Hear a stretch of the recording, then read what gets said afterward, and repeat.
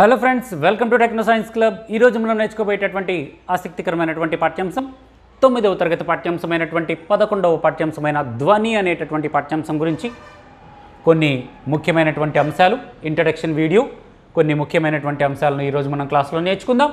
ఈ వీడియోను పూర్తిగా చూడండి. నచ్చినట్లయితే లైక్ చేయండి, షేర్ చేయండి, సబ్స్క్రైబ్ చేయడం మాత్రం మర్చిపోకండి. సబ్స్క్రైబ్ బటన్ పక్కన ఒక గంట సింబల్ ఉంటుంది. ఆ గంట సింబల్ని ప్రెస్ చేసి ఆల్ అనేటటువంటి ఆప్షన్ని ఎంచుకున్నట్లయితే మన ఛానల్లో ఏ కొత్త వీడియో పెట్టినా కూడా వెంటనే మీ మొబైల్కి నోటిఫికేషన్ రూపంలో మన ఛానల్లో వీడియో పెట్టారు అనేటటువంటి ఇన్ఫర్మేషన్ నోటిఫికేషన్ రూపంలో అందుతుంది. కాబట్టి ప్లీజ్ లైక్ చేయండి, షేర్ చేయండి, సోషల్ మీడియా ద్వారా సబ్స్క్రైబ్ చేయడం మర్చిపోకండి. Let's go into the topic.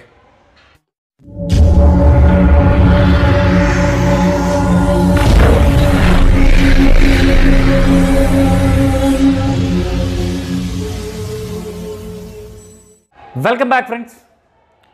9వ తరగతి పాఠ్యాంశమైనటువంటి 11వ పాఠ్యాంశమైన ధ్వని అనే పాఠ్యాంశంలో ఇంట్రడక్షన్ నేర్చుకుంటున్నాం. ఇంట్రడక్షన్లో భాగంగా మనం 8వ తరగతిలో చదివినటువంటి కొన్ని అంశాలను గుర్తుకు తెచ్చుకోవడానికి ప్రయత్నిద్దాం. 8వ తరగతిలో కూడా ధ్వని అనేటటువంటి పాఠ్యాంశం ఉంది. ఆ పాఠ్యాంశాన్ని చూసిన తర్వాత దానికి సంబంధించిన లింక్ కూడా డిస్క్రిప్షన్లో ఇస్తాను, మీరు చూడొచ్చు. ఈ ధ్వని అనే పాఠ్యాంశంలో 8వ తరగతిలో మనం నేర్చుకున్నటువంటి కొన్ని అంశాలను పరిశీలిస్తే ధ్వని అనేది ఎలా ఉత్పత్తి అవుతుంది, ధ్వని అనేది కంపనాలు చేసేటటువంటి వస్తువుల నుంచి ఉత్పత్తి అవుతుంది అనే విషయాన్ని 8th క్లాస్లో నేర్చుకోవడం జరిగింది. ధ్వని ఒక చోటు నుంచి ఇంకొక చోటికి ప్రయాణం చేయాలంటే యానకము అనేది అవసరము. యానకము గుండా ధ్వని ప్రసరణ జరుగుతుంది అనేటటువంటి అంశాన్ని కూడా మనం నేర్చుకున్నాం. అదేవిధంగా ధ్వని ఒక శక్తి స్వరూపము అనేటటువంటి అంశాన్ని కూడా మనం 8th క్లాస్లో నేర్చుకున్నాం. ఒక బౌల్లో ఒక సెల్ ఫోన్ పెట్టి సెల్ ఫోన్ పైన రబ్బర్ బెలూన్ని కట్టి దానిపైన ఇసుక వేసి సెల్ ఫోన్ను మోగించినట్లయితే ఇసుక డాన్స్ వేయడాన్ని మనం గమనించవచ్చు. అలా 8th క్లాస్లో ఒక కృత్యం ద్వారా ధ్వని ఒక శక్తి స్వరూపం అని నేర్చుకున్నాం. ఈ క్లాస్లో మనము 9th క్లాస్లో ధ్వని స్వభావం గురించి, ధ్వని ప్రసరణ ఏ విధంగా జరుగుతుంది, ధ్వని లక్షణాల గురించి ఈరోజు మనం 9th క్లాస్లో నేర్చుకుందాం. ధ్వని ఒక శక్తి స్వరూపము అనే అంశాన్ని 8th క్లాస్లో నేర్చుకున్న కృత్యంతో పాటుగా 9th క్లాస్లో కూడా ఒక కృత్యం ద్వారా ధ్వని ఒక శక్తి స్వరూపము అని నిరూపించడానికి ప్రయత్నిద్దాం. ఈ కృత్యంలో మనకు కావాల్సినటువంటి పరికరాలు ఏంటంటే ఒక డబ్బా, ఒక పెద్ద డబ్బా, ఒక రబ్బర్ బెలూను, ఒక అద్దం ముక్క, ఇది మిర్రర్ అద్దం ముక్క, అదేవిధంగా ఒక లేజర్ లైట్ వేసేటటువంటి లేజర్ లైట్ ఒకటి, తెర కావాలి. ఏ విధంగా చేయాలంటే ఒక డబ్బాను తీసుకొని ఒకవైపు పూర్తిగా కట్ చేసేసి దానిపైన రబ్బర్ బెలూన్తో ఒక కవచంలాగా పైన కప్పేసి దారాన్ని కట్టేసేయాలి. తరువాత ఆ రబ్బర్ బెలూన్కి ఒక పొరలాగా కప్పాలి. డబ్బా పైన కప్పినటువంటి దానిపైన ఒక అద్దం ముక్కను అంటించాలి, చిన్న అద్దం ముక్కను అంటించాలి. దాని తర్వాత రెండవ వైపు కూడా ఒక చిన్న రంధ్రం చేయాలి. దాని తర్వాత ఒక లేజర్ లైట్ తీసుకొని ఆ లేజర్ లైట్ యొక్క కాంతి కిరణము కరెక్ట్గా అద్దం మీద పడేటట్లుగా ఏర్పాటు చేసినట్లయితే అది అద్దం మీద పడి పరావర్తనము చెంది గోడపైన కానీ లేదా తెరపైన కానీ పడడం జరుగుతుంది. స్పాట్ లాగా పడడం జరుగుతుంది, లేజర్ స్పాట్. ఆ విధంగా వచ్చిన తర్వాత దాన్ని ఒక స్టాండ్ సహాయంతో ఇలా ఫిక్స్ చేయండి. దీనికి ఈ డబ్బాని కూడా ఒక స్టాండ్ సహాయంతో ఫిక్స్ చేయండి. ఇప్పుడు ఏం చేద్దామంటే లేజర్ లైటు అద్దం మీద పడుతుంది, పరావర్తనం చెంది గోడ మీద పడుతుంది. ఇటువైపు డబ్బా నుంచి ఇటువైపు బిగ్గరగా అరవండి. డబ్బా యొక్క రెండవ వైపు నుంచి బిగ్గరగా అరవండి. మన నోటిలోంచి వస్తున్నటువంటి ధ్వని తరంగాలకు డబ్బా లోపల ఉన్నటువంటి గాలి తరంగాలు ఏవైతే డబ్బా లోపల ఉన్న ఈ గాలి తరంగాలు ఏవైతే ఉన్నాయో అవి కంపించడం ప్రారంభించి గాలి తరంగాల యొక్క కంపనాల వల్ల ఈ చివర ఉన్నటువంటి రబ్బరు బెలూను ఒక పొరలాగా ఏర్పాటు చేసామే, ఆ పొరలాగా ఏర్పాటు చేసినటువంటి రబ్బర్ బెలూన్ కూడా కంపించడం జరుగుతుంది. అలా కంపించడం వల్ల రబ్బర్ బెలూన్ కంపించడం వల్ల అద్దం కంపిస్తుంది. అద్దం కంపించడం వల్ల అద్దం మీద పడుతున్నటువంటి లేజర్ లైట్ కంపిస్తుంది. అలా కంపించడం వల్ల లేజర్ లైట్లో కొంచెం కదలిక అనేది రావడాన్ని మనం తెరపైన గమనించవచ్చు. సరే, ఇలా తెరపైన గమనించిన దాన్ని బట్టి మనం ఏమర్థం చేసుకోవాలి, ఈ రబ్బరు పైన ఏర్పాటు చేసినటువంటి రబ్బరు పలుచని పొర కదులుతుంది.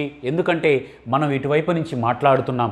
మనం ఇటువైపు నుంచి మాట్లాడడం వల్ల మన నోట్లోంచి వచ్చేటటువంటి ధ్వని తరంగాలు గాలి కణాలను కంపింపచేసి, గాలి కణాలు రబ్బర్ పొరను కంపింపచేసి, రబ్బరు పొర కంపనం చేయడం వల్ల అద్దము కంపించి, అద్దము కంపించడం వల్ల లేజర్ లైట్ వణకడాన్ని మనం గమనించవచ్చు. ఈ ప్రయోగం ద్వారా మనకి ధ్వని అనేది వస్తువులను కదల్చగలిగేటటువంటి శక్తి కలిగి ఉంటుంది. ధ్వని అనేది ఒక శక్తి స్వరూపము అనే విషయం ఇక్కడ ఈ కృత్యం ద్వారా మనకి అర్థమవుతుంది. దీని తర్వాత శృతిదండం. ఇది శృతిదండాన్ని జాన్ షోర్ అనేటటువంటి శాస్త్రవేత్త 1711లో కనుక్కోవడం జరిగింది. శృతిదండం అనేది కంపనాలు చేసే వస్తువు నుంచి ధ్వని ఉత్పత్తి అవుతుంది అని చెప్పడానికి ఉపయోగపడే ఒక పరికరం. యు ఆకారంలో 2 కొనలను కలిగినటువంటి ఒక పరికరము, దాన్ని శృతిదండము అంటాం. ఈ శృతిదండాన్ని ఒకదాన్ని తీసుకొని ఒక స్టాండ్కి ఫిక్స్ చేసి, ఒక శృతిదండం యొక్క చివర ఒక పిన్నును ఏర్పాటు చేసి, కొంచెం వంచి పిన్నును ఏర్పాటు చేసి, ఆ పిన్ను యొక్క తలము ఒక షీట్ పైన, ఇది ఎలాంటి షీట్ అయ్యా అంటే మసి పూసినటువంటి కాగితం, బాగా మొత్తం బ్లాక్ కలర్ కానీ బ్లాక్ మసి కానీ పూసినటువంటి కాగితం, అలాంటి కాగితాన్ని ఈ పిన్నుకు టచ్ అయ్యే విధంగా ఉంచాలి. దాని తర్వాత ఒక రబ్బరు సుత్తి తీసుకొని ఈ ఫోర్క్ ఏదైతే శృతిదండం యొక్క అంచును ఒకసారి అలా కొట్టినట్లయితే శృతిదండం కంపించడం ప్రారంభమవుతుంది. దూరం నుంచి చూసే వాళ్ళకి కనపడకపోవచ్చు, కానీ శృతిదండం అనేది కంపించడం జరుగుతుంది. ఈ విధంగా శృతిదండాన్ని గనక మనము రబ్బరు సుత్తితో ఈ విధంగా కొట్టినప్పుడు ఇది శృతిదండం మీరు గమనించవచ్చు.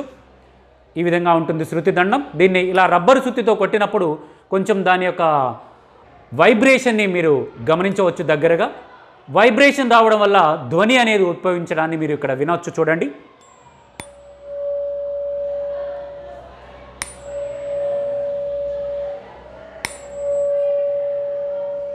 ఈ విధంగా శృతిదండము కంపించడం ద్వారా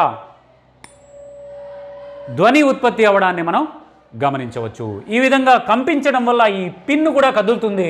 పిన్ను కదలడం వల్ల మసిపూసినటువంటి కాగితం పైన చిన్న చిన్న గీతలుగా అలా రావడాన్ని మనం గమనించవచ్చు. తద్వారా ఈ శృతిదండమును కంపిస్తుంది, కంపించే శృతిదండం నుంచి ధ్వని పుడుతుంది అనే విషయాన్ని ఈ చిన్న కృత్యం ద్వారా మనం అబ్జర్వ్ చేయవచ్చు.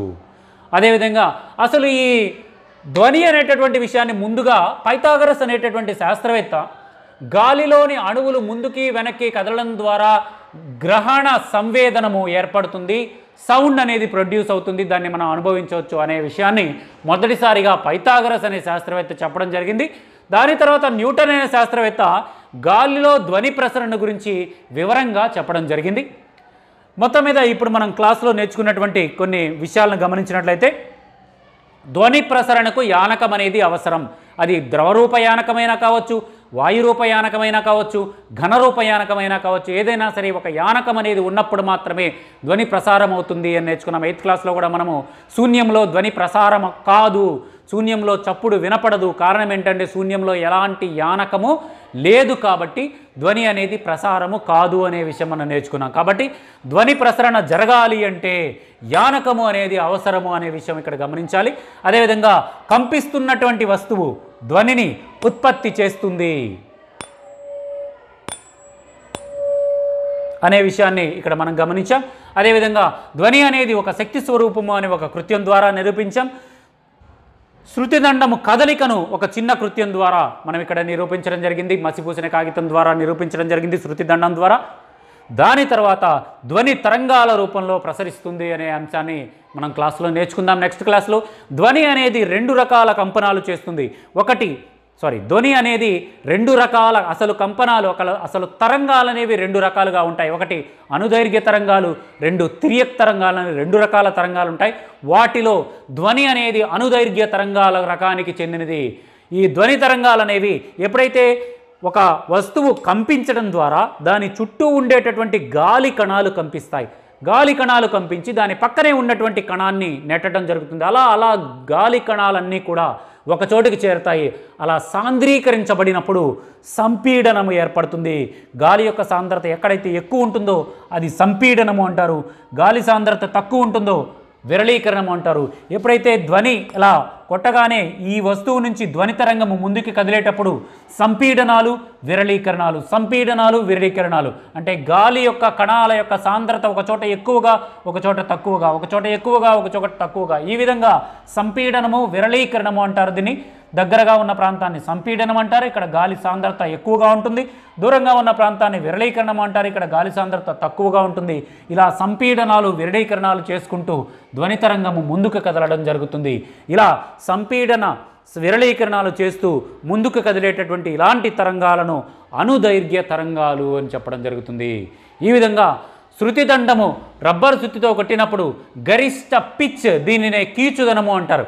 ఎప్పుడైతే ఈ శృతిదండాన్ని ఇలా కొట్టామో కొంత చప్పుడుతో అది సౌండ్ చేస్తుంది, దాని యొక్క పిచ్ లేదా కీచుదనము అంటారు. అలా కీచుదనము చేస్తూ అది అనునాదం అంటే కంపించటం జరుగుతుంది. ధ్వని ప్రసరణ జరగాలంటే ఒక మాధ్యమం కావాలి, దాన్నే మనం యానకము అంటారు అని చెప్పుకున్నాం. ఈ శృతిదండము కూడా శృతిదండం యొక్క పొడవును బట్టి శబ్దం అనేది వస్తుంది. పొడవు ఎక్కువగా ఉంటే, తక్కువగా ఉంటే దానిని బట్టి దానిలో ఉద్భవించేటటువంటి పిచ్, కీచుదనం అనేది మారుతూ ఉంటుంది అనే విషయాన్ని కూడా ఇక్కడ మనం గమనించాలి. ఈ విధంగా మనం ఈరోజు క్లాస్లో ధ్వని అనేటటువంటి పాఠ్యాంశాన్ని శృతిదండము ఉదాహరణతో, ధ్వని ఒక శక్తి స్వరూపము అనే ఒక కృత్యంతో, శృతిదండం కంపించడం ద్వారా ధ్వని ఉద్భవిస్తుందనే ఒక కృత్యంతో, అదేవిధంగా ధ్వని తరంగాలు, అనుదైర్ఘ్య తరంగాలు ఏ విధంగా సంపీడనాలు, విరళీకరణాలు చేసుకుంటూ ముందుకు కదులుతాయి, పైథాగరస్, న్యూటన్ ఏ విధంగా ధ్వని గురించి వివరించారు, శృతిదండం రబ్బర్ శృతితో కొట్టినప్పుడు దాని యొక్క పిచ్ ఏ విధంగా దాని యొక్క పొడవును బట్టి మారుతూ ఉంటుంది అనేటటువంటి అంశాలను ఈరోజు మనం క్లాస్లో నేర్చుకోవడం జరిగింది.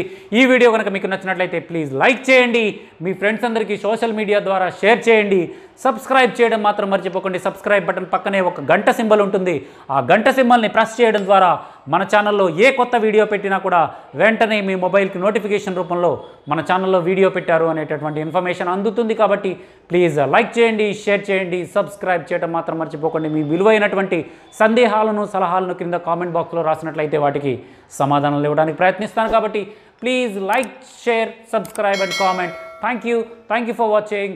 జై హింద్, వందే మాతరం.